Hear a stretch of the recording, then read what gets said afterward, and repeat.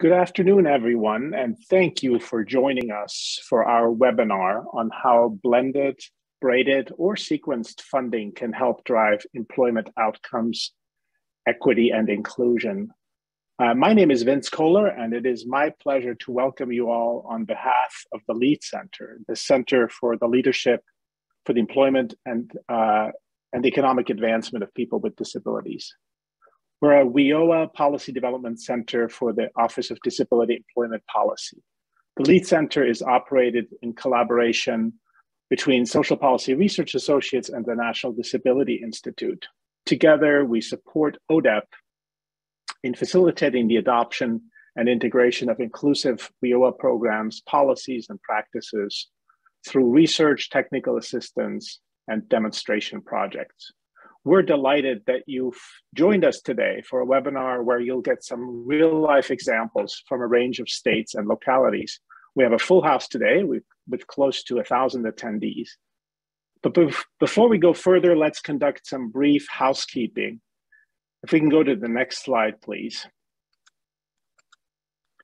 To ensure everyone can participate fully in today's webinar, we'd like to take a moment to share some captioning and housekeeping tips. Today's webinar is live captioned, and the captions appear below the slide deck. You also have the option to open the captioning webpage in a new browser, and the links have been posted in the chat or will be momentarily by one of my excellent colleagues working behind the scenes. Once the captioning window opens on your system, you can adjust the background color, the text color, the fonts using the drop-down menu at the top of the browser window. We suggest you position the window to sit right on top of the embedded captioning to allow you to see the screen itself, as well as the captions at the same time. Next slide, please. We really encourage you to ask any questions that you might have about the content we cover today. At any point, you can click the Q&A button that's located on the webinar's main menu bar, and this will bring up a Q&A panel or a window into which you can type questions for our presenters. We'll save time at the end for questions and answers. If you're experiencing any technical issues or have questions for the technical support team, click the raise hand button that's on the menu bar and we'll respond to you directly. And next slide, please. And to kick off our day today, I'd like to say hello to Assistant Secretary of Labor for Disability Employment Policy at the U.S. Department of Labor, Ms. Taryn Williams. Ms. Williams advises the Secretary of Labor on how the department's policies and programs impact the employment of people with disabilities and leads the Office of Disability Employment Policy, ODEP. Ms. Williams. Thank you for that introduction, and good afternoon, everyone. It is such a pleasure to welcome you to this webinar. As you heard, my name is Taryn Williams, and I'm the Assistant Secretary of Labor for Disability Employment at the Department of Labor and head of the Office of Disability Employment Policy, or ODEP for short. For those of you who are not familiar with ODEP, we are a sub-cabinet agency within the Department of Labor and report directly to the Secretary. Congress established ODEP 20 years ago to create a federal agency dedicated to working across policies, programs, and agencies to promote disability employment. ODEP's mission to promote employment opportunities for people with disabilities is one that I care about deeply, and that's been a defining commitment in my career. I want to thank the LEAD Center for their collaboration and all of our agency partners in the interagency work group on disability employment, and specifically our subcommittee focused on blending, braiding, and sequencing for their help in putting this webinar together. It has been an exceptional team effort. Today, we will hear from experts and state and local officials who have also worked across their systems, blending, braiding, and sequencing funding and other resources to provide services to job seekers with significant disabilities and multiple barriers to employment. As you all know, due to limited resources, it is difficult for a single agency to provide the full range of services that meet all the needs of job seekers with significant disabilities. Blending, braiding, and sequencing strategies can help expand the range of services available to people with disabilities by sharing resources between agencies in a way that maximizes effective use of government funds, supports, and services to improve outcomes for the individual with a disability. Under this administration, one of ODEP's major priorities is to increase competitive integrated employment for individuals with disabilities. The use of blending, braiding, and sequencing across workforce and other systems can help achieve this goal. And we encourage its utilization at all levels of government. The goal of today's webinar is to show you the potential value of blending, braiding, and sequencing through our expert state and local panels. I look forward to hearing about the work our state and local partners are doing to expand access to critical services that support people with disabilities. Thank you again for joining us today. And with that, I'll hand it back to Vince, who will get us started. Thank you. Thank you so much, Ms. Williams. And speaking of experts, we are fortunate today to have Dr. Lisa Mills as our tour guide through a topic that, while on the surface can appear dry and technical, is so important and fundamental to a seamless experience of support.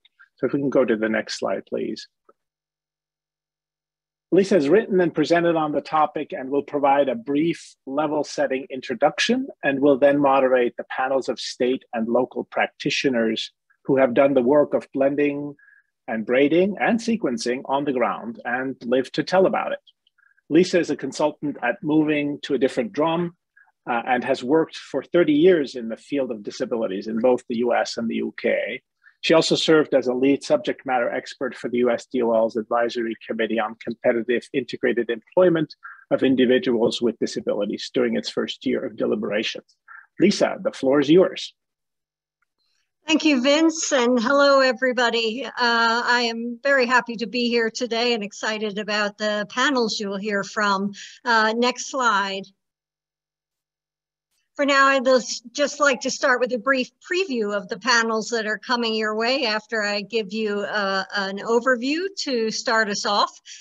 You'll be hearing from the state of Colorado around its partnerships to support competitive employment. We'll then swing over to the East Coast to hear from North Carolina on its state agency partnerships to support individuals with severe and persistent mental illness. And then we'll swing all the way back to the Southwest to hear about a local example involving the Sonoran Center for Excellence in Disabilities and a local school district and a success story that we'll save for the end as a surprise. Next slide. So my job is to present the learning objectives and to present the concepts of blending, braiding, and sequencing and help everyone understand how these concepts differ. We'd also hope that everyone, while we're sure everyone's aware of the national workforce shortage, to look for the silver lining in that and see new opportunities that this creates for employers to tap the talents of people with disabilities who are not yet in the general workforce. We'll share, as I mentioned, state and local examples of successful coordination of resources from around the country.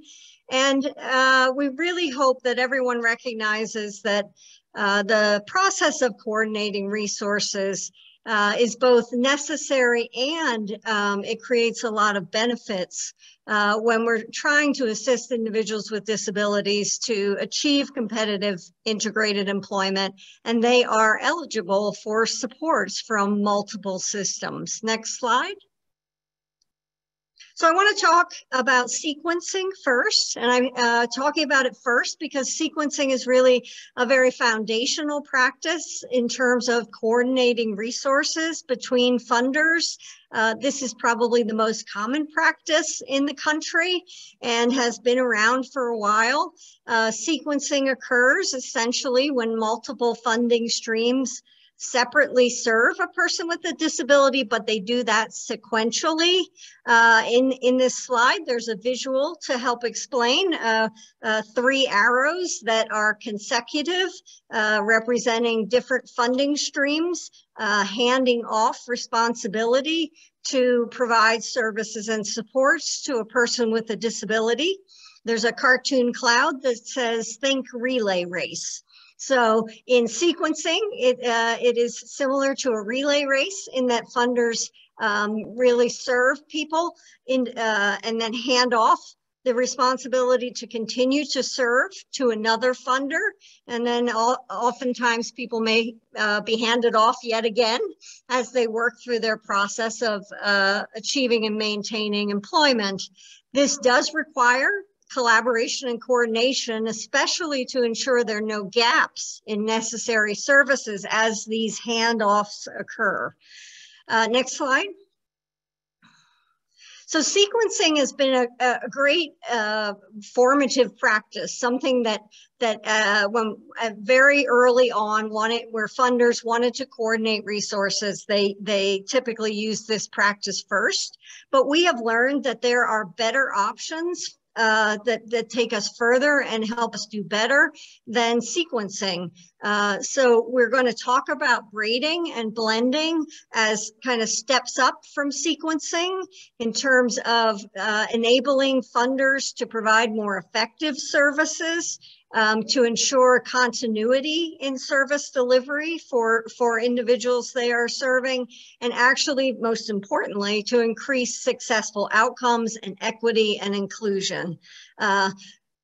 Going beyond sequencing also allows for providing a more holistic supports, particularly for individuals with disabilities who have more significant support needs and need a sufficient intensity of service to succeed in competitive integrated employment. So we believe through experience that people can advance to obtain competitive integrated employment and keep that. They can reach their goals more quickly if we can actually do something beyond sequencing and provide services simultaneously. Next slide. So I want to talk to you about braiding. And in this slide, there's a visual. It's 3 overlapping arrows, 3 arrows that are moving along together. Representing the potential for 3 different funding sources to actually braid services, which means that they provide services separately, but simultaneously. So at the same time, they are each providing services to an individual with a disability. So there's a little cartoon cloud here that says, "Think team sport." So unlike the relay race where you're handing off and only one funder is working with a person at a time, in braiding, multiple funders are working with the same individual together. This certainly requires collaboration and coordination because we don't want to duplicate what each funder is providing, but it absolutely provides the ability to more effectively serve a person and where necessary for people who need more service to provide more robust supports to a person so they can achieve competitive employment. Next slide. Braiding actually requires enhanced collaboration, but the silver lining for braiding is that it generates better outcomes at less cost to each of the funding sources because you are sharing the costs rather than expecting one system or another to do everything. It requires more teamwork and communication because it's not just about a handoff as in with sequencing, coordinating the services that are occurring simultaneously, ensuring non-duplication, And really, each funder has a plan that now reflects the other funders' participation in the person's overall plan to reach their goal. So we focus in braiding on cost sharing rather than cost shifting, which I think is a fundamental principle around this type of collaboration. We focus on division of payment responsibility, that is defining what each funder can provide both in the short and the long term. And particularly if multiple funders can pay for the same thing, braiding requires a really clear agreement about who will pay when. Next slide. The last concept I want to introduce is blending, and blending is a step beyond braiding. And in this slide, I have a visual illustration that is a funnel with 3 blue bubbles in it, representing multiple funders participating around a single individual with a disability. What happens with blending is something like baking a cake. All 3 funders put their money into the funnel, and out the bottom of the funnel comes a single budget, a single pot of money for an individual with a disability to have a single plan to reach their employment goal. Now, obviously, blending is the simplest, most seamless way to share, to cost share around a common customer. The issue we are still working on and figuring out is how is each funder able to account for their dollars that go into the funnel or go into the cake? Once all the funds are pooled in a single budget, it can be difficult for a funding source to keep track of where its money went. And so typically at this point, blending still requires an explicit authorization through statute or regulation. But I do want to show you a couple of examples of blending that's already occurring. And we believe as we move on that we will be able to figure out how to move to this optimal approach. Next slide. So the 2 examples of blending that we already know exist and are working is sometimes state agencies have state general fund dollars, and one agency will transfer its general fund dollars to a second agency through an interagency transfer agreement. That will allow the second agency to use those dollars to capture more federal match for their employment services and support programs. That second agency then turns around and has the capacity to provide services to the first agency's population. So that's an example of blending that is working in many states. Another example is ticket to work. When an agency earns ticket to work outcome or milestone payments, once they obviously account for the cost of delivering the services that allowed them to earn those payments, the net income they have left, they are able to pool with other funding streams they have to create a more robust funding stream to provide services and oftentimes enhance services to people they serve. So those are 2 examples of blending in practice. I now want to move on to introduce our first panel. Next slide. From the state of Colorado, I'm pleased to present and introduce Megan Green. She is the Competitive Integrated Employment Manager for the Colorado Division of Vocational Rehabilitation.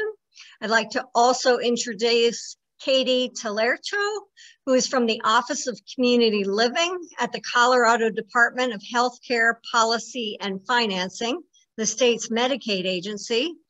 And last but not least, I'd like to introduce Patricia Henke, who's the director of the Colorado Office of Employment First, which is housed at the Colorado University Center for Excellence in Developmental Disabilities. So with no further ado, I will pass it along to Megan. Thank you, Lisa. Colorado is really excited and thankful to be here to share about braiding, blending, and sequencing work and the successes that Colorado has had. Next slide, please. As John F. Kennedy once said, partnerships is not a posture, but a process, a continuous process that grows stronger each year as we devote ourselves to common tasks. This quote rings true for what we have been able to accomplish in our state, and it would not have been possible without the strong partnerships and tireless efforts of advocates, our state rehabilitation councils, stakeholders, people with disabilities themselves and their families, and our state agencies like DVR, Medicaid, Department of Education, the Colorado Office of Employment First, and the Office of Behavioral Health, to name only a few. Actively working together on Employment First efforts and partnering to improve processes to incorporate braiding and sequencing of services to job seekers continues to strengthen these partnerships and the work that we do each year. Next slide, please. So with these developed and strong partnerships I just mentioned in our state, we have been able to leverage resources together to meet the needs of job seekers. Colorado has updated our eligibility processes to collaborate more fully to ensure rapid engagement to services. We have created a sequencing of services process between DVR and Medicaid, which we will go into more detail here in a minute. Colorado has ongoing cross-agency collaboration and discussions to determine first payer of services and when those services can be provided so that we are able to more fully braid and sequence services for job seekers. We have also identified liaisons and direct referral contacts at the local level between agencies to simplify referral processes and create a more streamlined, quick access to our services. We actively collaborate and partner together regarding training to all stakeholders, which assists with modeling collaboration and giving blessing for braiding and sequencing. We also focus heavily on school to work services and reaching people younger to raise expectations for employment. Partners and stakeholders have worked hard to leverage resources to create a tool for all entities to utilize to fully support and set students up for employment success with skills, experiences, and needed support in our developed education sequencing of services processes. So with the next slide, I'll go over with you the work that these partnerships have also yielded with overall program successes in Colorado. In 2021, the Disability Benefits 101 website was launched to support dispelling myths about benefits and work and to help with benefits planning when job seekers are going to work. This initiative was led by the Colorado Office of Employment First and funded in part by DVR and through legislative efforts in partnership with our DD Council. It was also supported by longtime advocacy from our disability community. Customized employment and individual placement and supports is evidence-based practices that we have service provision expanded through our collaborative efforts, yielding more providers being trained to adequately support job seekers using these techniques. A disability program navigator pilot with local workforce centers began with leadership and partnership between Eric Clark with DVR and Robin Bachnick from Colorado Department of Labor and Employment, among others, in 2022 to support individuals with disabilities, working with workforce centers to achieve their employment goals. A Medicaid incentive-based payment pilot began in 2020 and was led by Colorado Medicaid, who proactively partners with DVR and stakeholders. This pilot aims to restructure rates providing incentive-based payments instead of fee-for-service for the quality outcomes in competitive integrated employment. And also a large focus for Colorado has been the overarching Employment First community and movement, where all our partners are actively collaborating, being truly invested in achieving real work for real pay for all Coloradoans. Now, I'm going to hand it over to Katie Tullurcio to discuss some formal agreements. Thank you, Megan. And the next slide, please. I just want to say thanks to everybody. It's a true honor to be here to tell the story of Colorado and learn from other states as well, so thank you. And Megan hit on a lot of stuff that's happening here in Colorado in a broad way. And I'm going to talk a little bit more narrow about some of our partnering and formal agreements that we have in place. And these are going to be mainly between the Division of Vocational Rehabilitation and Healthcare Policy and Financing, which is the Colorado Medicaid, working with the home and community-based waivers. And we have a memorandum of understanding in place, and we will be able to link to anybody, if anybody's interested, you'll be able to see the memorandum of understanding. And the neat thing is this formal agreement creates an umbrella that highlights the three things noted on this slide. And one of them is that we want to make sure there are employment leads in each of our systems to make sure we know each other's language, how things work, how do you become eligible, and what are some of the nuances there. And that's at a state level, but then it also goes into the local level where people are leads in the case management side and leads in the DVR counselor side, and just really helps people coordinate and get to know, the whole system, and becomes go-to people, so that when somebody on a waiver is talking to DVR, it's not a whole new concept, and we can figure out how to support that person where they are to experience seamless services. Another thing is we're always trying to develop statewide best practices. And the really cool thing about this is we're learning from the communities. We get to learn from local communities about how things are going. And then sometimes a really rural area can suggest something that works across the state to make things more seamless. And another thing that we really love doing, and again, it's that broader structure of a formal agreement helps us do this, but we provide training and guidance together. So we come into communities with DVR counselors and Medicaid case managers to say, how are things going? What's not working? And what can we, fix? And the neat thing is that can be done in real time. We can oftentimes have this umbrella and have the formal things going, but then depending on what the community needs, we can adjust accordingly. So those are some of the formal things we have in place. And next I'm going to talk about our sequencing and braiding of services. So we have a visual slide here where we want to tell the story about a job seeker and how they move through the Division of Vocational Rehabilitation and Medicaid waivers. The top of the slide says collaboration and braiding of funding, and it's the first slide of 2. And then on the bottom of the slide on the left-hand side is 3 different stick figures that represent different elements on the slide. The first is the stick figure of the job seeker, that's a black color, and then there's the representation for Medicaid, which is the green color, and the representation for the Division of Vocational Rehabilitation, which is the blue color. And I'm going to start right in the middle of the slide where that line begins, and it goes right across. So it's showing the whole line that somebody's going to be on their road to getting, on their way to getting a job. And first you see the job seeker there, and they say, I want a job.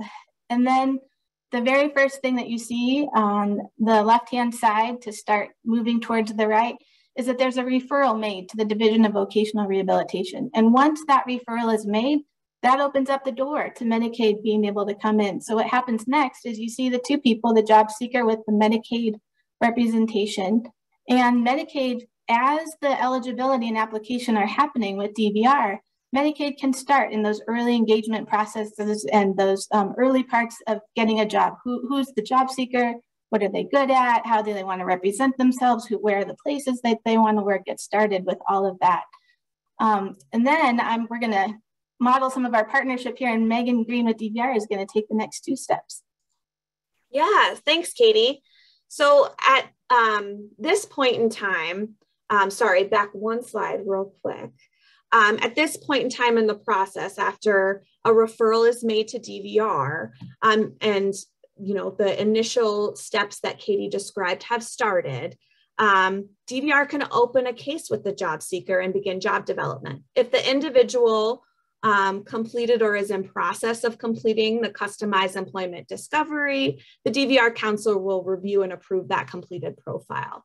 This is represented on the slide here as the black and blue stick figure there, but it's a little misleading in that it can be just DVR services and the job seeker, but also the collaboration partnership remains when DVR is open and actively serving that individual with their employment goals. This allows for discussion on braiding of any needed services that our Medicaid partners can support with at that time, in addition to the sequence process. And they can support with services alongside those DVR services for employment goals.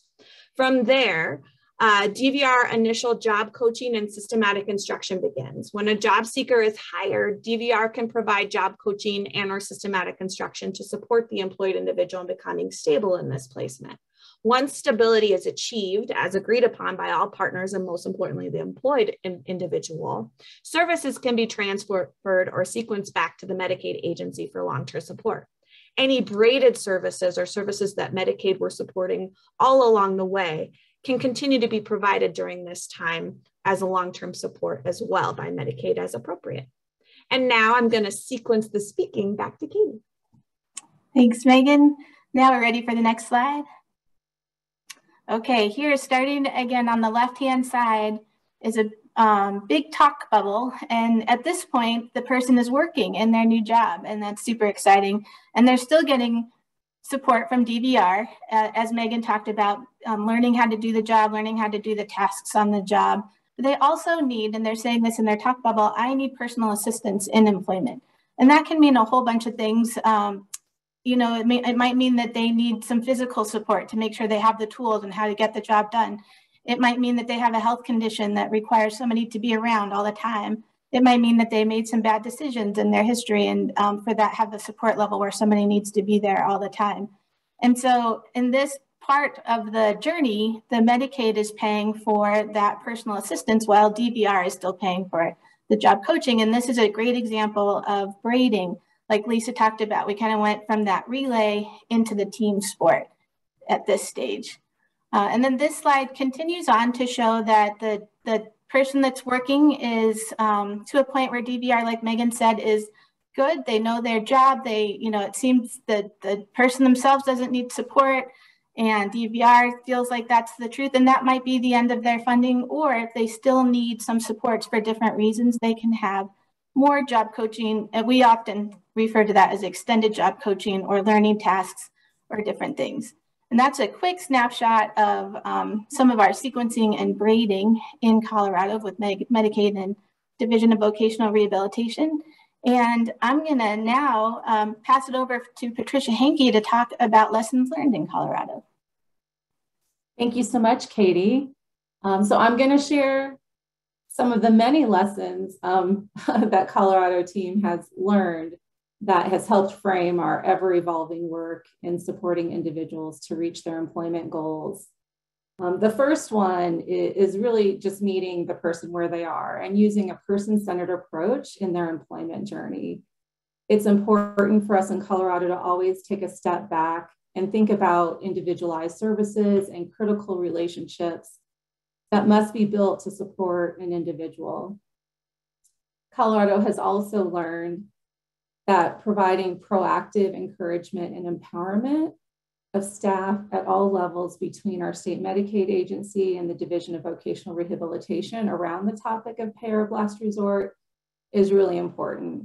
And so the Colorado team models collaboration and frequent communication between agencies at the administrative levels, and genuinely engage field staff, service provider organizations, community partners, and advocacy organizations to support processes to move forward at the local level. Colorado has also come to understand that administrators want to roll their sleeves up and get involved and help problem solve. And so modeling availability and having open door discussions for staff at all levels creates that collaborative environment needed to support this work. And another lesson, which we know many of you are familiar with, and we are highly focused on, is really starting to instill expectations of competitive integrated employment at an early age with the people we serve and their families. And for these conversations to occur frequently, we know that with the right strategies, the right partnerships, and the right person-centered supports, that all individuals are capable of competitive integrated employment. Next slide, please. So we'd like to introduce you to Jess. Jess is pictured here with his supervisor at Cosmos Pizza, where he works. And if you're ever in Colorado and like pizza, Cosmos is the place to go. It's kind of a famous place in Colorado to get pizza. Jess obtained this job while participating in Colorado's customized employment pilot, where he received services using the braided funding approach that Katie and Megan described. Jess and his supervisor in this picture are facing each other smiling, and you might notice they are not wearing masks, as it was before the pandemic that he obtained his employment. But as we move to the next slide, you will see that Jess is wearing a mask. Jess's employment journey through a pandemic gives us a great opportunity to think beyond braiding dollars and paid services and recognizing other supports like family, volunteers, natural supports where funds are not exchanged. Jess is fortunate to have very engaged parents. And as Jess was growing up, his family often visited Cosmo's Pizza and developed what we might call social capital, or getting to know the employees at Cosmo's Pizza. Jess does have an employment consultant that provides support to him and the employer. And during the pandemic, it was truly a team effort with Jess, his parents, the employment consultant, and the employer to develop and negotiate a plan to ensure Jess's safety while maintaining his employment. Jess continues to enjoy his job, and he shares that he works with really cool people at Cosmos. He gets a paycheck every other week, a free slice of pizza, a free large Diet Coke, and tips every shift, which really makes him feel good. And he has learned how to use a bank, spend money on what he likes, and has made friends with really cool coworkers. Next slide, please. And so our last slide just shares some of the resources that Katie and Megan were describing during their presentation. And so we will have these available for you after the webinar when all the recordings and materials go out. Where you see EFAP, that's the Employment First Advisory Partnership in Colorado. And so we have an MOU, a strategic plan, the bylaws, the goals, vision, lots of information about what happens with our Employment First Advisory Partnership. And then again, Katie had mentioned the MOU between Medicaid and DVR, and also the flow chart. And so that concludes the Colorado portion of the presentation, and I'll turn it back over to Dr. Lisa Mills. Thank you. Thank you to the Colorado team. And because we have a minute or two, I'd like to just pose one question to you, getting in the weeds around your wonderful example of braiding.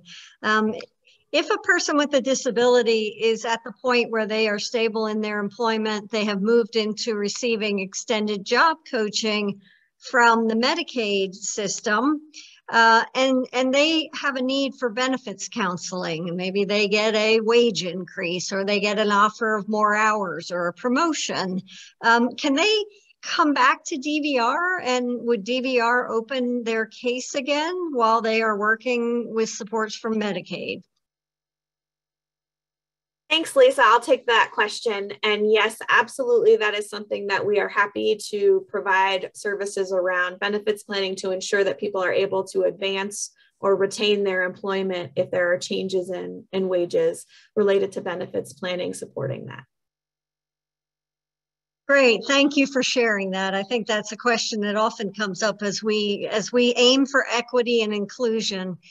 We want people to be able to earn more and move up in their careers as they proceed. So thanks for clarifying that. I am now pleased to move on to introduce the North Carolina panel. Today we have Kathy Trotter, who's the Division Director at the North Carolina Division of Vocational Rehabilitation Services. We have Alice Farrar, who is Chief of Employment Services and Program Development, also at the North Carolina Division of Vocational Rehabilitation Services.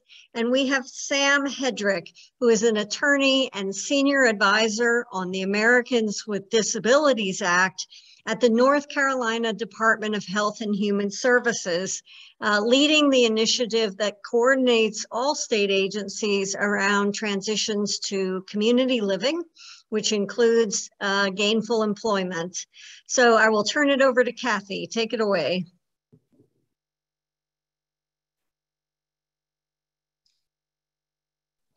Kathy, you may need to unmute. Here I am. Thank you so much, Lisa. We are so glad to be here today. Can you advance to the next slide, please?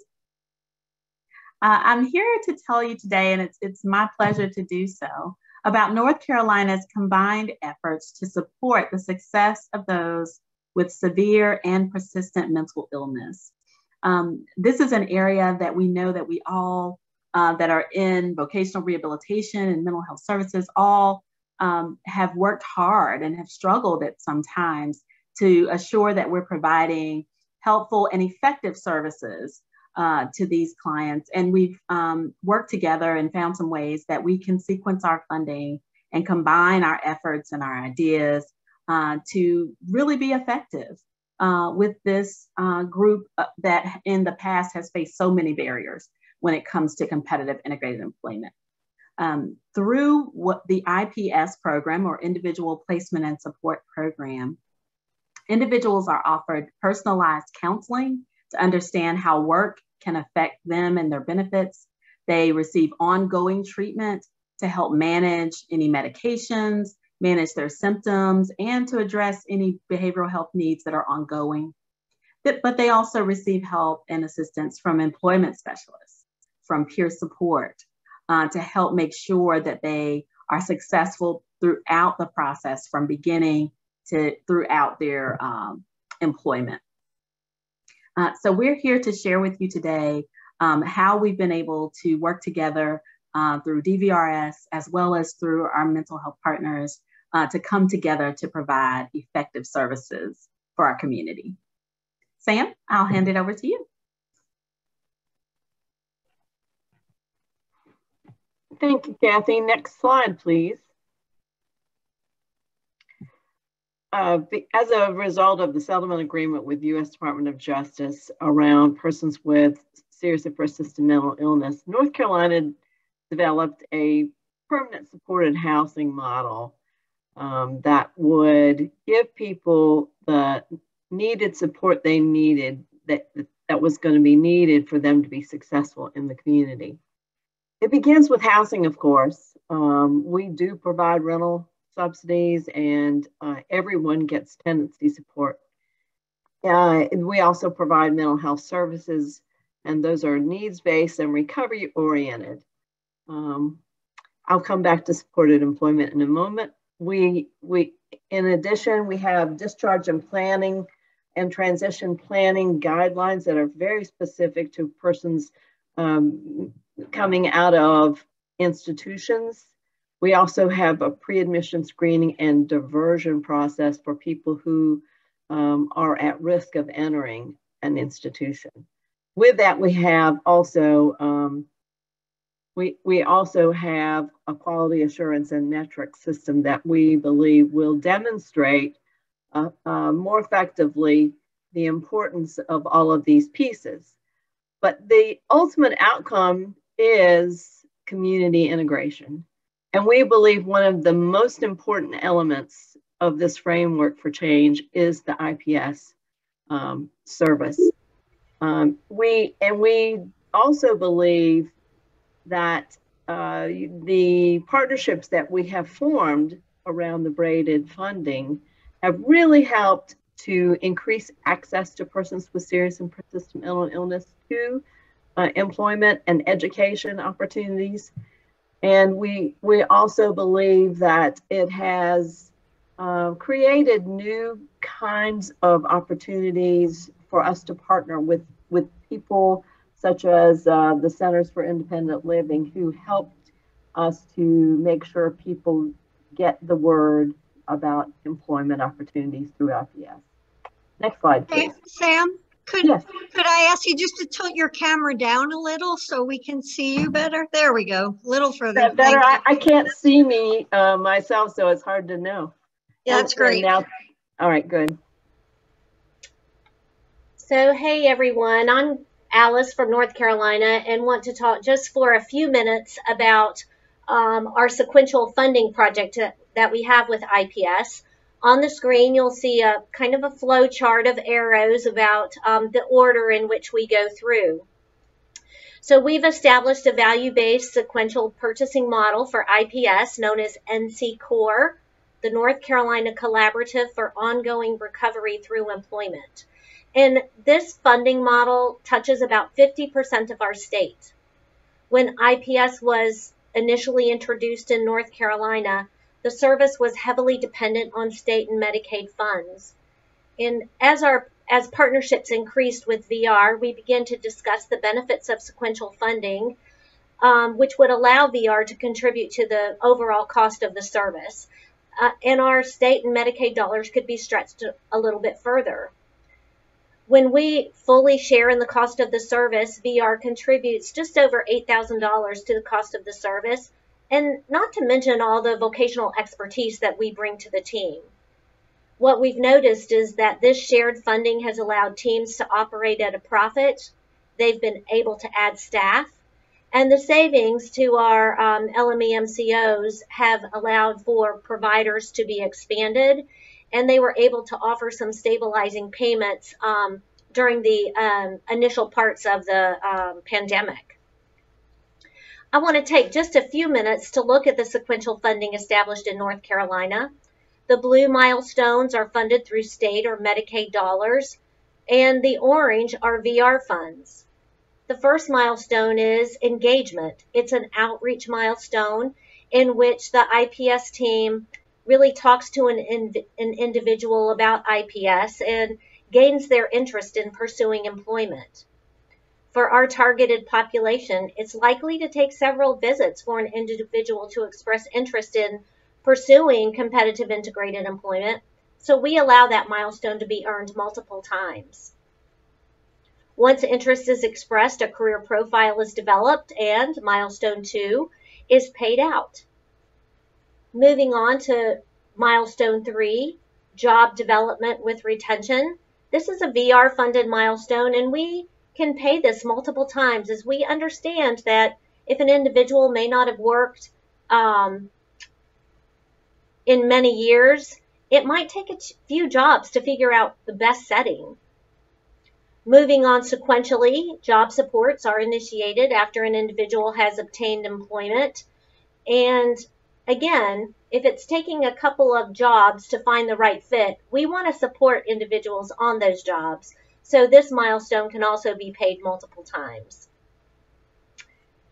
Once there's independence that's been achieved at work, VR begins the 90-day count. And once achieved, we have a 90-day successful employment payment. Funding doesn't end here, though. Next slide, please. We move on to another milestone payment funded by state or Medicaid dollars of 210 days employment. And finally, there's a milestone for vocational advancement, which includes pursuing further education for career advancement or assisting an individual with a promotion. Each milestone has specific documentation required for approval, and that last milestone, 7A or 7B, can be applied at any point during the continuum of milestone services. Lastly, we're encouraging our LME MCOs to establish incentives for referral sources to ensure we're serving the targeted population. This is still under construction in North Carolina, but we're making great progress in that. So looking forward to seeing where that lands and how it impacts the population that we hope to serve. I am going to kick it back to Sam for a little bit more detail on North Carolina's investment in our Transition to Community Living initiative. Thank you, Alice. Next slide, please. We wanted to share with you some of the investment that the state has made outside of Medicaid to ensure that persons with serious persistent mental illness that are eligible for transition to community living are successful.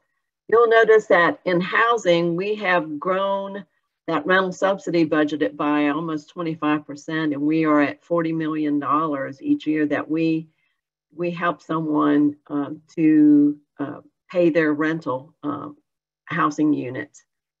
We have $5 million in mental health supports out in addition to Medicaid services.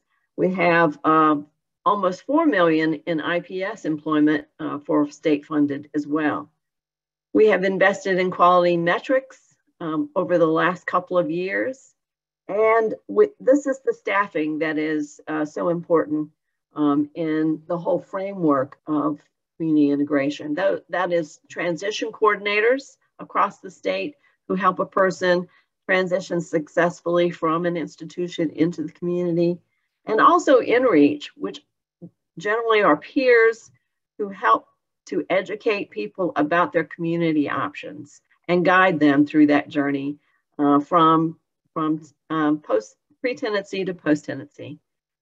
And lastly, community integration is the project that I mentioned with our Centers for Independent Living, who help us to engage with people while they're in housing to make sure that their needs are met, that they have access to services and supports, and they're pointed towards IPS when someone says, yes, I would really like to hear more about employment and education.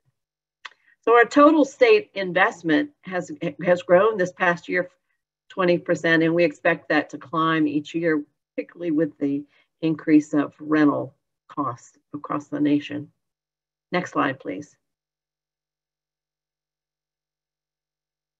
And of course, here the collaboration is key. As I mentioned, this was all a part of a settlement agreement that we entered with the United States Department of Justice in 2012.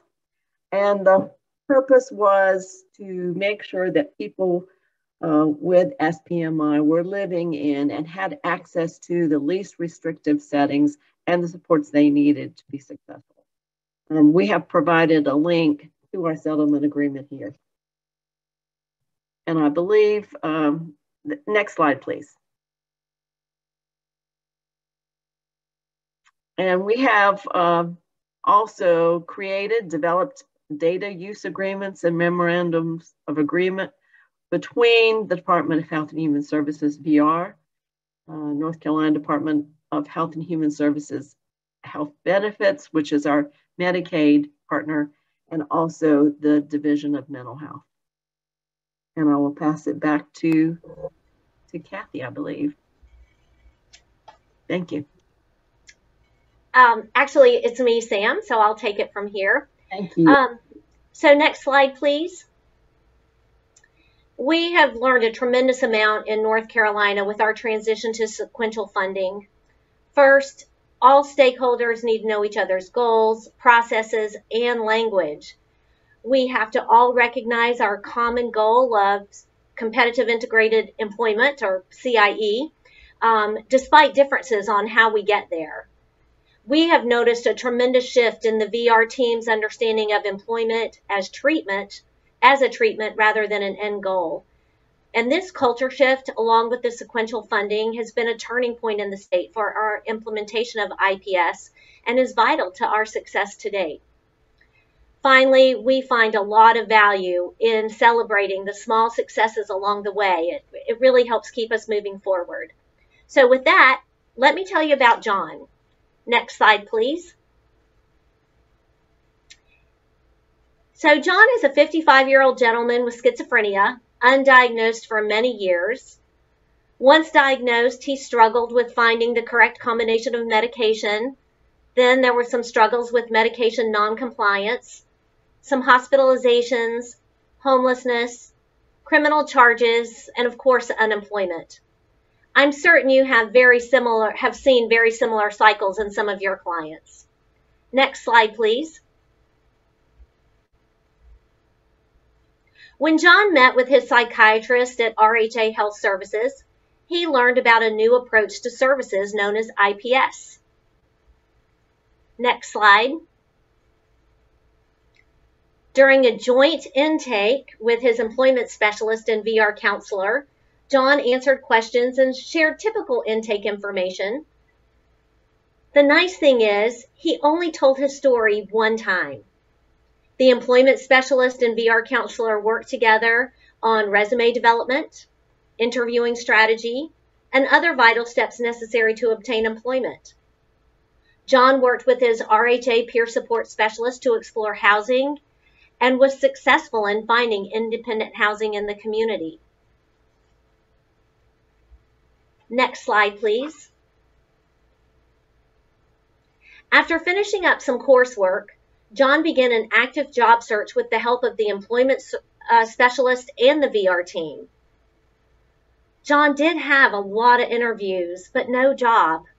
We all know it happens, but gosh, when were we going to get there?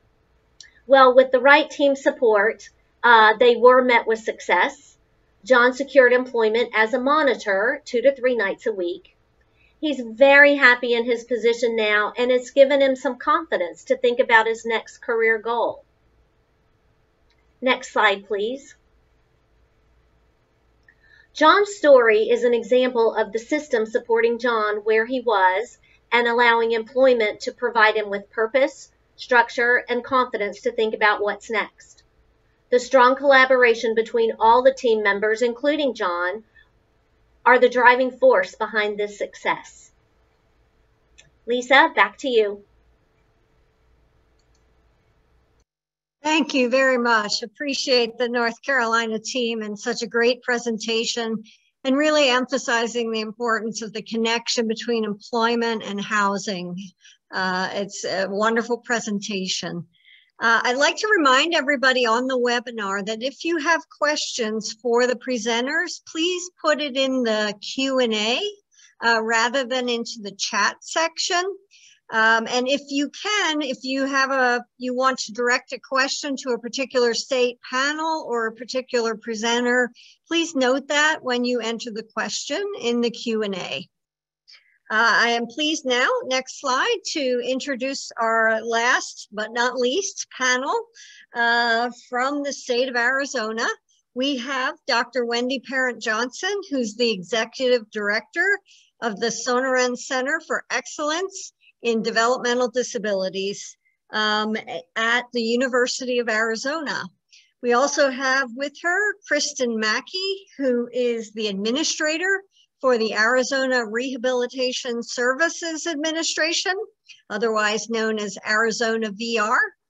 And we have Narissa Birdsell from the Babacavari Unified School Districts. And I will say I practiced that many times, but I think I still did not get it right. So I will rely on Narissa to help us with that. So we have a wonderful local team here to tell a story of local collaboration around youth in transition. So take it away, Wendy. Thank you, Lisa. I'm so excited to be here with our Arizona team and share how we build our partnership and braided funds at the local level. Next slide, please. So just to give you an idea of getting started here, the Sonoran Center, as Lisa mentioned, we're a university center for excellence in developmental disabilities, which is one of 67 centers funded by the Administration on Intellectual and Developmental Disabilities with ACL, Administration on Community Living. And there's 67 located in all the states and territories. And we're all focused on promoting full participation of people with disabilities in all aspects of their community. When we started out, I had just taken over this role 3 years ago. I moved to Arizona and moved into this position. And there was a new diversity partnership implementation grant funded by the Administration on Community Living, which is where we got started. And we were building a disability resource center together with the Tohono O'odham Community College. When I met with them and we started talking and asked, what is your greatest need here? It was building a pipeline from the high school to the college. So that's triggered starting those relationships and making those connections across the state, which may be very similar to some of you who are just building your partnerships and starting out with those new relationships. Next slide, please. So I've listed out strategies that we used and found very helpful in building our partnership. And there's an illustration on the right with 5 bowls where there's liquid pouring out of each one. And if you see that, each one gets bigger and bigger and more full as it goes. And that's what has happened as a result of our partnership. So I'm going to highlight a few of the points that really stand out and I think are so important for us thinking about getting started. And that is someone take the lead. There has to be a beginning, someone to bring all these entities together, which may already exist and people may be working separately. So bringing them together and keeping people connected and moving forward We had regular meetings scheduled that we kept in touch, even if we didn't have an agenda or anything to meet about. And then having a local liaison or champion, if you're scattered around the state as we are, then having that person at the local level, as Ms. Birdsall was and is going to share more about that, is such a helpful way to stay connected. And then getting started. You know, we didn't have resources to begin this, but one of the needs was expanding services and employment outcomes. So we brainstormed, what can we do? And we brought, this was pre-COVID now, we brought virtual speakers of different careers, as well as virtual job tours to the students in the class to get started and begin things as we started bringing in more resources to add to what the work we were doing. Next slide, please. And so the USAID can be in a great role to do these things because they cross over so many entities, and we all dedicated the additional staff resources to assist with making things happen. I think an important point to think about is not get caught up in this is the way we always do it or this is the status quo, because let's think about it differently. So whenever we had a problem, we were thinking, what can we do? And we'd present an idea, think about a pilot, share what could be possible, and you'll be surprised. The other partners will all, you jump on and we make things happen. And then have an outcome, even if it's very small, and share those successes. Well, there's a resource at the end that we call work-based learning resume that we found to be really helpful to share with all of the different partners around each individual person's situation with employment and work experience, but then also through social media and other channels, because as people hear not only the story, but the journey, then they start getting on board and more people follow. Next slide, please. And I am going to turn it over to Kristen. Thank you. Thank you, Wendy. Yeah, so, you know, as Wendy said, she was relatively new in the position. I was relatively new in my position. You know, WIOA says you have to spend so much money on your potentially eligible students beginning at the age of 14 statewide. And we kind of got together and they said, I've got a gap in state VR. I don't have the, you know, I don't have the staff to be able to meet all of those needs, and especially knowing that we were not meeting our tribal and rural populations, the work there. We also talked a lot about, we don't want to just provide the service. We want to build capacity across the state in order to have this service continue to happen after we're gone, or after, you know, if somebody moves, that there is a toolbox still there. So how can we build the capacity? And we really did ask that question, what's possible, what's allowable? So we looked at our current existing agreements. We have several interagency agreements. We have an employment first agreement. We work together to help bring the various stakeholders across the state together. We work together on project search opportunities. Didn't quite fit into either of those really nicely, so we developed a new agreement to specifically serve pre-ETS and transition services.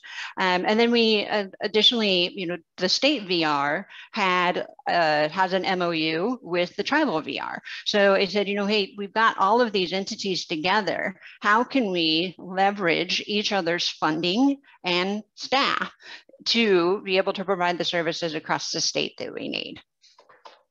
So I kick it back over to, I think it's Neri gets it next.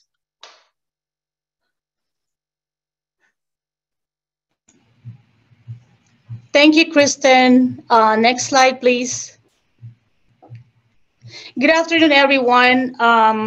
My part in this presentation with Arizona team is to share our school success in our great collaboration and partnership with various state, tribal, and local agencies. I'm the transition specialist at Babukibi Unified School District. We are a public school located in the Tohono O'odham Reservation. We are about 20 miles in the Mexico border. And I think we have over about 33,000 tribal members in the nation. So our transition program is anchored in two things. First is a framework of actionable plans with focus on priority areas, which I'm gonna tell you later on. And the second is sustained partnership through ongoing planning and activities.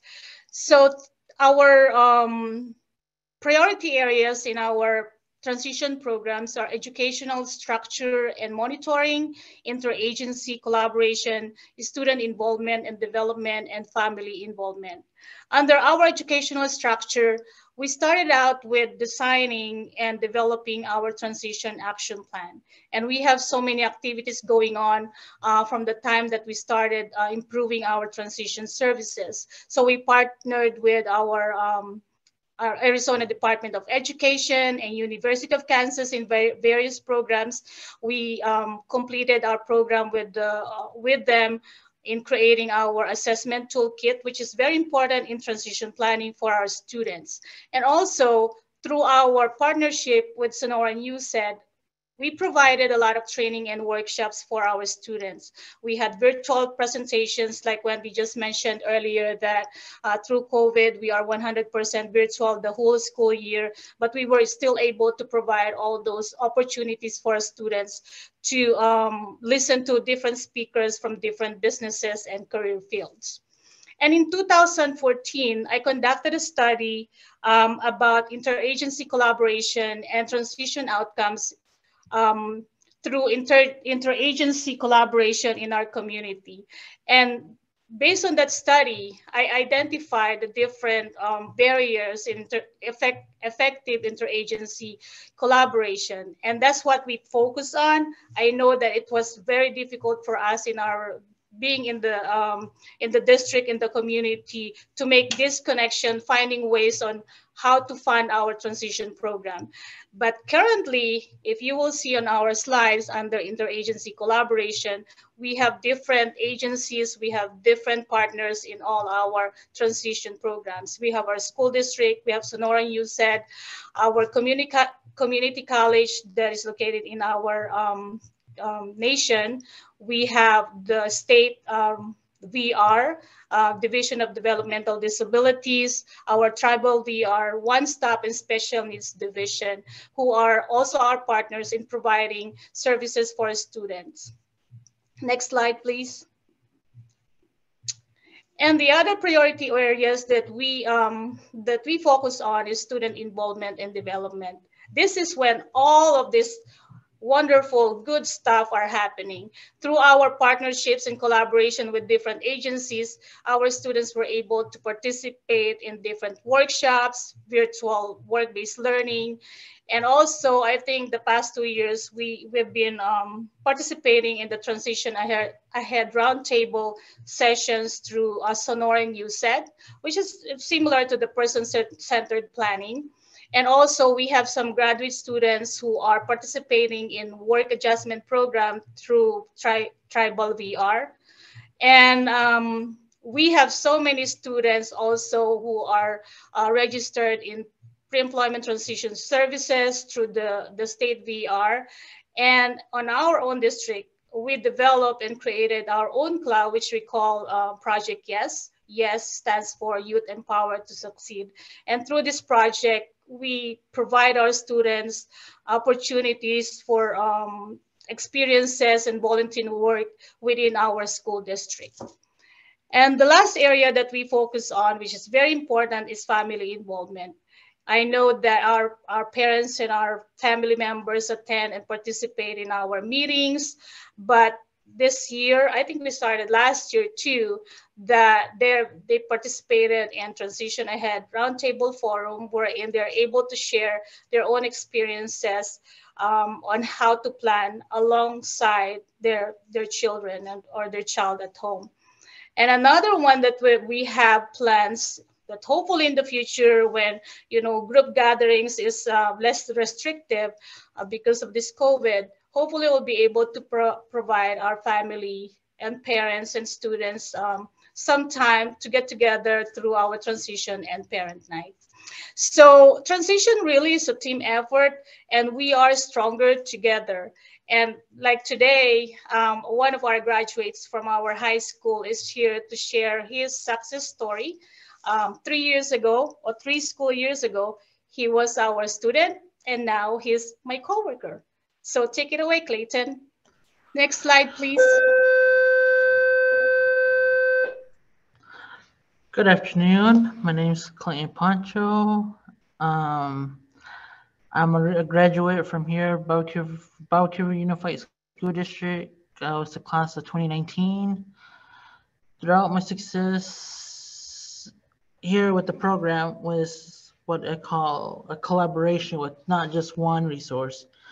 It was multiple resources I utilized, and with Miss Birdsell, my assistant she was assisting me on directions on where to go and where to look. And I did work with Wendy a few times, meeting through the sessions that she mentioned. And I really participated, getting the information that I needed and to the point where I'm at now. So Clayton, do you want the next slide now? Yes, please. Okay. So do you want to tell us about what you did in high school and how that helped prepare you for your job now? Yes. So my sophomore year, there's a summer youth program, which is within my community that I was involved in. The summer youth program is every summer I apply. And my first year, I was working at a grocery store named Bash's, and I got to work with everybody there.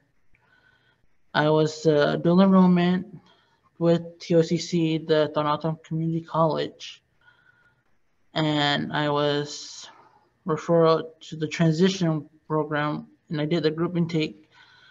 And with every program, which was that helped me was the high school, the tribal, VR, the state, and the college and the university. And I graduated the class of 2019, and then I attended my first semester at TOCC, which it was awesome. Then COVID-19, when that impacted, I was still there at Bash's. I was doing what I was doing. My position at Bash's was courtesy clerk.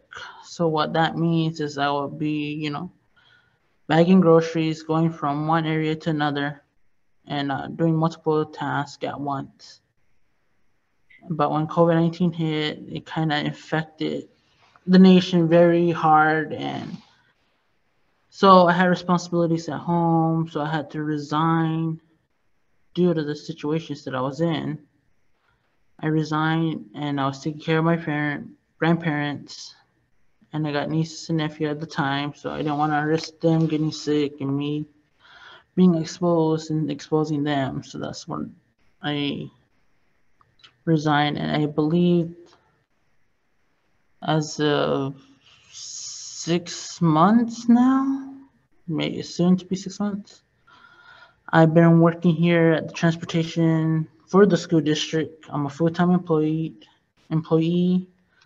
What I do, my position is bus aide. What I do is sit on the bus, monitor the students. As we know that the masks are mandated still here in the nation, and just having a conversation with them, what I do, what are my education in college, what I was going for was social work.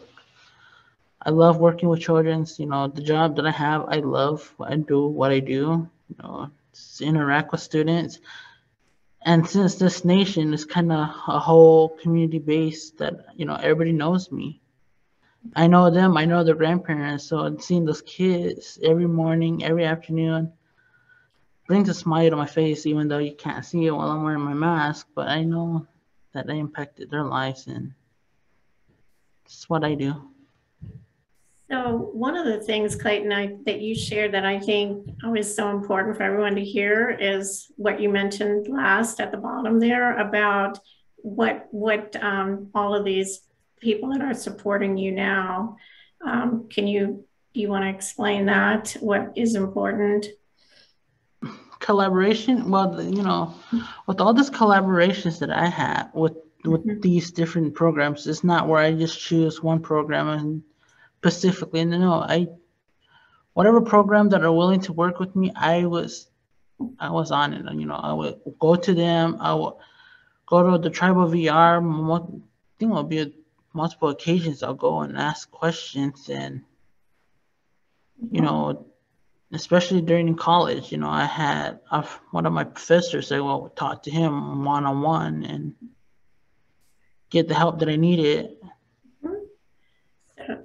So Clayton, thank you so much for sharing your story, and you just such good information for others to think about. So you can add more as we go if you'd like. Next slide, please. So one of the things as we look at our partnership and implementing to provide services, even though we had a strong partnership, it did not take away from those very real challenges that exist when implementation occurs. And so on the left are some of the challenges that we all experience. And just to highlight a few, thinking about geography and distance and rural transportation. And so one of the things that we did here before COVID, we were focusing on some virtual supports. And so after COVID, we thought, well, how do we push this further? And so we did rural job development, and we did rural work-based learning and rural summer work experiences where students participated, and they had support from virtually through a job coach. And so all of these were done virtually. And the funding on the right is how we combine to address these challenges on the left. And one of the things I want to stress is every one of these entities dedicated staff, whether there was funding or not, to jump in where there was a difficult problem to solve, to try and figure out ways to do it, and we collaborated to problem solve together. For example, technology access, having people be able to have more than one computer to share, having Wi-Fi, having a camera. And so we would look at into each individual person. We bought hotspots and we sent them. We had people go to different locations where they could access. We worked schedules around when they could have use of a computer, or sending them a camera to be able to participate, and then teaching them to be able to do that. So we looked at the problem solving and used our resources to be able to come together to make these things happen. And those are just a few examples. The staff shortages is one we constantly come up with, and we're always texting or on the phone addressing with each other, how can we make this work? And often it's a short-term solution while we're working out the long-term solution. Next slide, please. Kristen? Thank you. So this is, we've heard it mentioned before throughout this webinar, competitive integrated employment is everybody's goal. And so, how do we find the funding pathway? Really wanted to make an attempt to have, there's multiple pathways to this shared goal.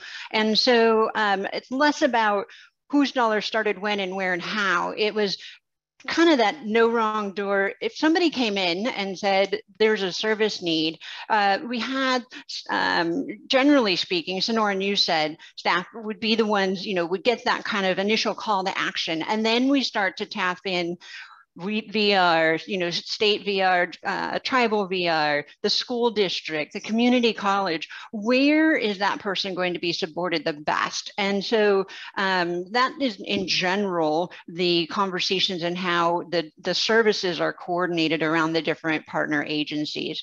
We had, I mentioned before, we had a gap on work-based learning from a VR perspective for pre-ed. So, how can we help build those services? And then we're finding we provide the work-based learning service, and we're getting employment outcomes after work-based learning, summer work. We're getting folks now involved and interested in exploring VR more. So then we open a VR case. So there's just a lot of opportunities, but having that kind of that central focus around how do we support the individual in gaining the skills they need to have that competitive integrated employment at the outcome, and then those post-job supports. So, and again, Wendy said, we have state VR dollars, we have pre-EDS dollars, we have USED dollars, across different administrations, Department of Ed, Administration for Community Living, the school districts. It's just really less about how are we going to pay for this. Everybody's jumping in and saying, how can we get to yes to support this individual to the desired outcome that is our shared goal? So next slide. Okay, thank you, Kristen. And, you know, when we look at some of the lessons learned, I think one of the most important is to operate from a framework. We can do this. You know, it forces us then to look at solutions and to look beyond the challenge that we're experiencing. Also, take time to develop the relationships with, and don't have an ask. I think this is one of the most important investments up front, and one of the hardest things to keep doing when you don't have a specific agenda or you're not asking for something, but just spending that time together and getting to know each other and working together.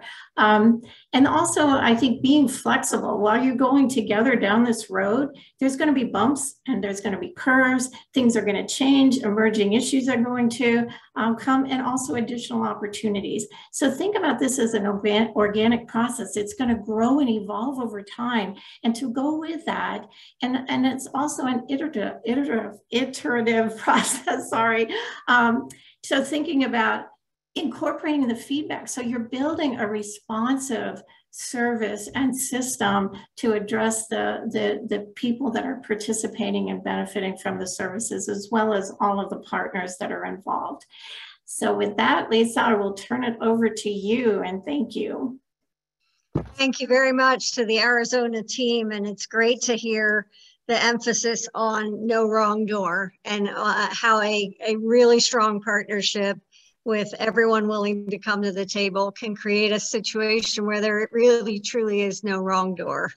I'd like to thank you again, and thank you, Clayton, for taking time off of work to be with us here, and good luck on your career path as you go forward. I'd like to turn it back now to Vince Kohler for the question and answer session. Thank you, Lisa, and thanks to all the panelists and presenters, including for sticking to the timeline, which allows us now to have quite a bit of time for questions and answers. And thank you all for participating and giving us a lot of questions to work with. There are many more than we will be able to get to. But I also realize, and you may have realized, that many of the questions have already been answered or started to being answered in writing. So keep an eye on that Q&A box. I may ask a question here or there that's already been answered, in part because other states may have slightly different answers. One question, let me start off with one for the North Carolina team. It's pretty remarkable, is the question, that the providers are generating profits and services are expanding. So the question is, has North Carolina run into challenges that other states have faced with regard to difficulty in maintaining DSPs in the field? And if not, what were your strategies for avoiding that? So this goes to North Carolina. Others may have something to weigh in as well. Who wants to take that in North Carolina? Yes, thank you for that question. I really appreciate it. So we have seen this, the good work that we reported that has not been a statewide phenomenon. We too, in North Carolina, experienced the direct support professional shortage, as I'm sure it's in every corner of our nation.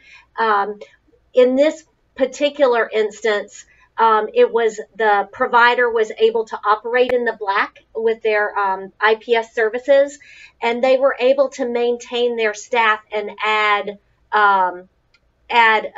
another employment specialist.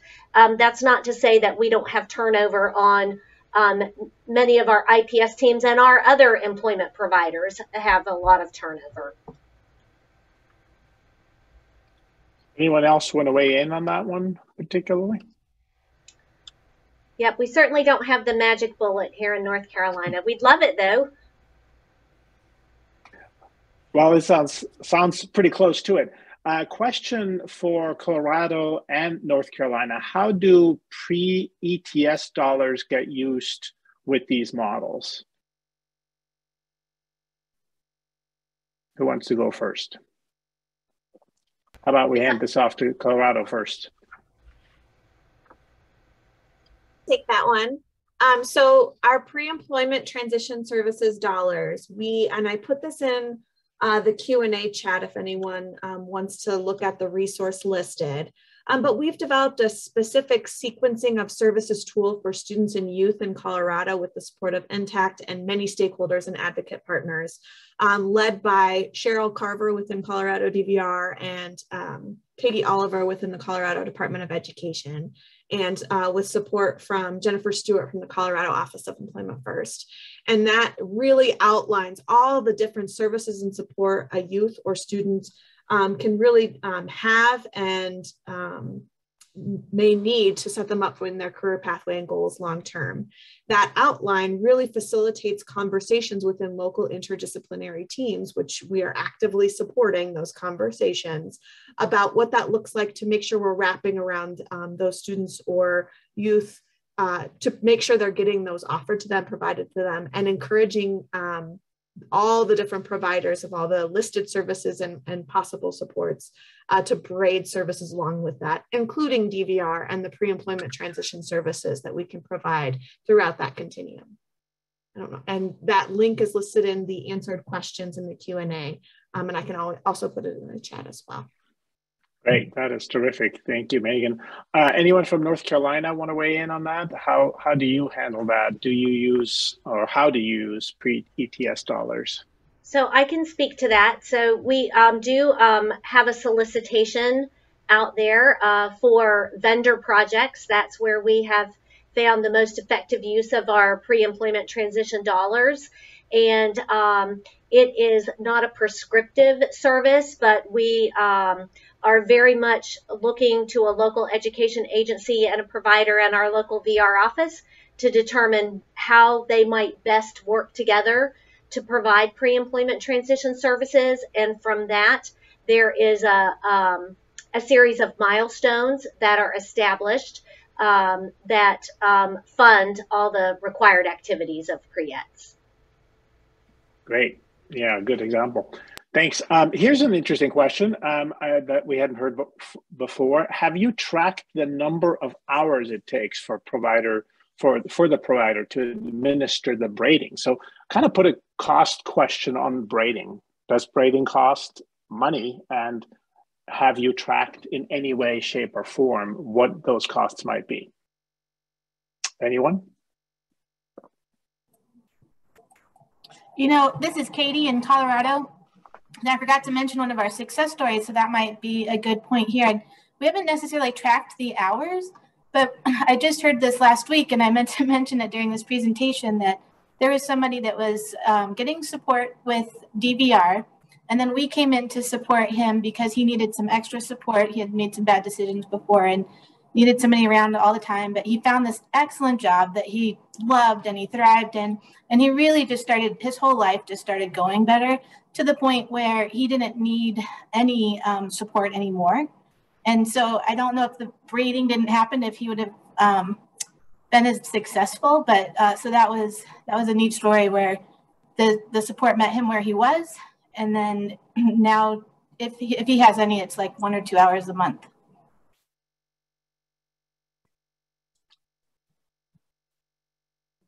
Vince, this is Kristen from Arizona. I would say that from a braiding perspective, the dollars, we have to keep track of it anyway. We had to align the invoices. We had to make sure that, it's allocable in the right spaces. So in terms of braiding, I don't know that it's extra administrative cost. The thing that I would just recommend, and we have this built into our agreements, is the ability to to exchange information. So you just want to be able to exchange that information back and forth, get on a cadence with it. But I have not felt like it's been an administrative burden, an additional burden, other than what was already necessary for that funding source.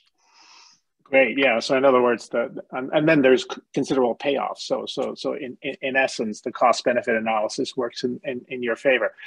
We have so many more questions. We have so little time. So I'm afraid we're going to have to leave it there. We please take a look at the Q&A. We're going to keep that open for a little while. And as you've probably observed by now in the chat, there will be all of the resources that were shared, including the recording, and all of that will be made available. And so I would like for you to, if we could go to the next slide, just alert you where that is. First of all, be sure to check out the Lead Center's website, where you can find all that information, a very robust library. That's all freely available. A newsletter that we encourage you to sign up, because it will give you information about both past webinars, future webinars, including you'll be the first one to know when the next webinar on this topic or on related topics on blending and braiding, easy for me to say, will come up sometime this summer. It's not quite scheduled yet, but it will happen this summer. And then finally, on the last slide for us today, feel free to connect with us, if you would please go to the next slide, on social media as well, again, where you will find all the same information, and we'd love to connect with you. We want to thank you so much. Thank the presenters, the panelists, and Lisa for facilitating the discussion, and take care of yourselves and each other. And again, stay tuned for the slides and the recording to come your way if you signed up for this webinar.